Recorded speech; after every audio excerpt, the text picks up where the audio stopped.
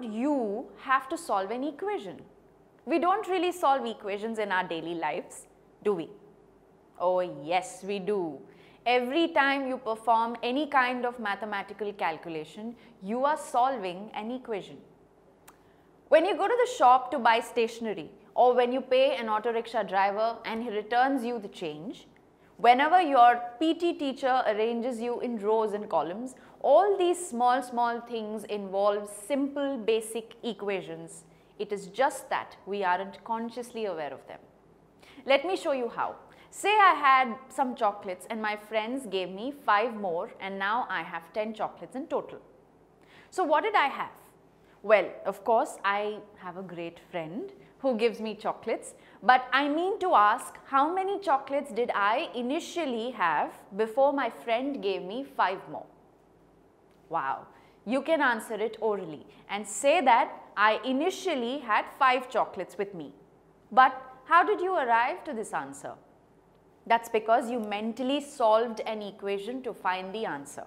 Let's understand how this happened. If I were to write this situation mathematically, I would assume that initially I had some chocolates, say X chocolates. My friend gave me 5 more, which means I have X plus 5 chocolates now. But since we know that I have 10 chocolates now, it means that X plus 5 is equal to 10. And what we have here is an equation in the variable X, where if we solve for X, we will be able to find out the number of chocolates I initially had with me. And this equation X plus 5 is equal to 10 is called a linear equation in one variable. 1, why 1? Because it contains only one variable, that is X. But why is it linear? Do you remember studying about a term called degree in polynomials? If you consider this equation, the highest degree of this equation is 1, which makes it linear. And so, the type of equations where the maximum degree of all the variables in the equation is 1 are called linear equations. Now, to solve this equation, we take the 5 from the left hand side or LHS and subtract it from the 10 on the right hand side or RHS. So, we get X is equal to 10 minus 5, which gives us X is equal to 5. Or we simply subtract 5 from each side. So, we get X plus 5 minus 5 is equal to 10 minus 5, but 5 minus 5 is 0. So, our LHS becomes X plus 0, while the RHS has 10 minus 5, which is equal to 5. Now, X plus 0 is nothing but X. So, we end up with X is equal to 5, and that is the number of chocolates I had before my friend gave me 5 more. Did you get the calculation? Now, we can even show this solution diagrammatically on a number line. We start by drawing a straight horizontal line. Then we fix a point on this line and number it 0. This 0 will be the origin.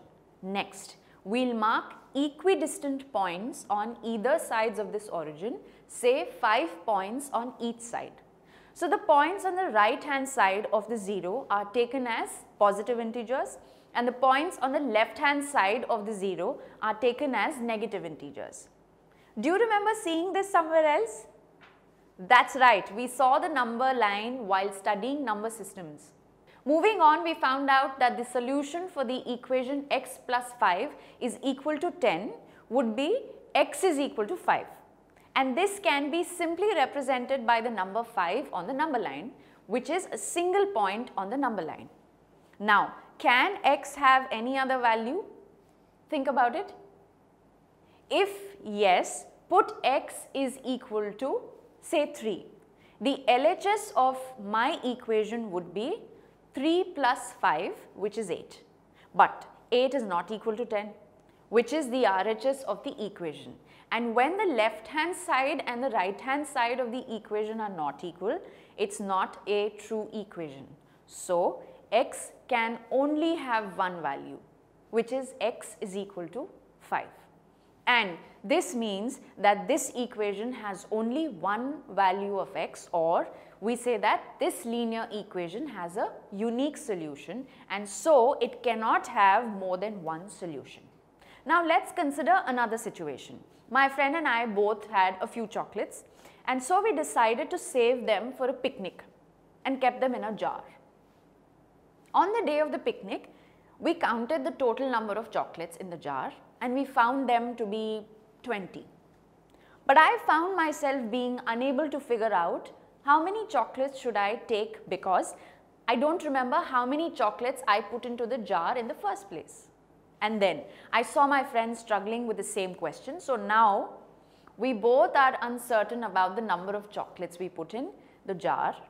If I represent this mathematically, I would say I had x chocolates and my friend had y chocolates, and together we have x plus y chocolates, which is equal to 20. That is, x plus y is equal to 20. So this expression also has an equal to sign, and it has two variables on the left hand side and a constant 20 on the right hand side, which means even this is an equation, but it is entirely different kind of equation. How? Well, this one has two variables, but its maximum degree is still 1, and an equation with degree as 1 having two variables is known as a linear equation in two variables. Now, can you think of a way to solve this equation?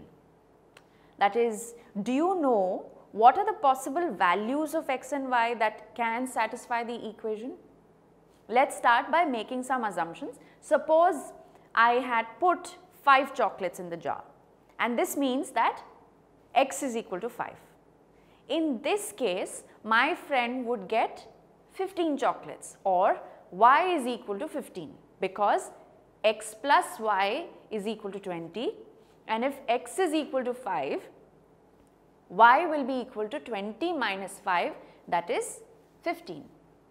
But if I had 10 chocolates, that would make x equal to 10, and so my friend would have the rest of the 10 chocolates, that is y would be equal to 20 minus 10, which is 10. Similarly, what if I had 12 chocolates? Then my friend would have 20 minus 12, that is 8 chocolates, and so on. So we can represent these solutions in the form of an ordered pair, where we write the values of x and y together in round brackets separated by a comma, with the value of x written first followed by the value of y. Therefore, the solutions of the equation x plus y is equal to 20 would be 5, 15, 10, 10, 12, 8, and so on. Now, since there are chocolates, we are considering whole numbers. But what if we were dealing with money?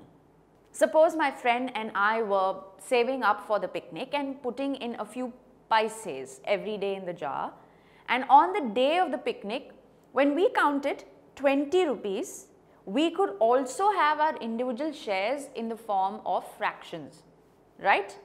That is a possibility. Say, my share in this amount is of 2 rupees and 50 paise, or 2.5 rupees. If I substitute x is equal to 2.5 in x plus y is equal to 20, I would get 2.5 plus y is equal to 20, or y is equal to 20 minus 2.5, which is 17.5. So my friend's share would be 17.5 rupees, or 17 rupees and 50 paise.